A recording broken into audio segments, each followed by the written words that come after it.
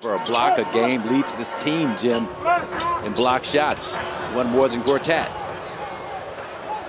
Giannis drives on Gortat to score. I think that was Stan who threw it to Dellavedova, who had his back turned. They stop Satoransky, and it stays on this end. 15 remaining in the second quarter. That's a good recovery. Was that Giannis and Thon? Read the third line. Good line.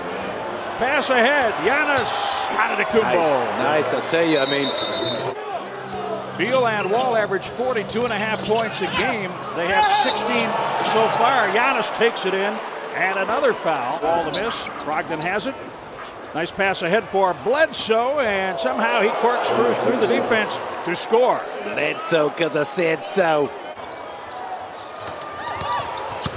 Dellavedova out for the three-pointer. Middleton drains it back-to-back threes. And the Bucks lead 74-73. 75-74. Chris Middleton. Triple. Don Maker on the switch.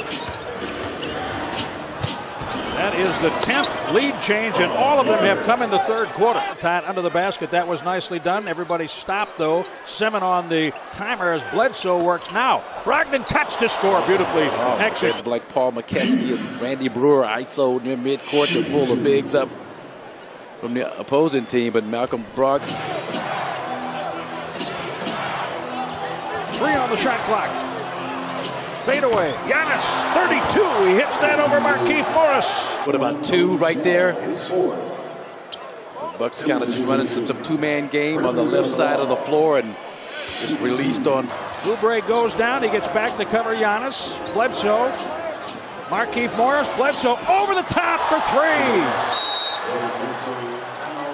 That's this cushion that he gives him. He's back. He's on his heels now.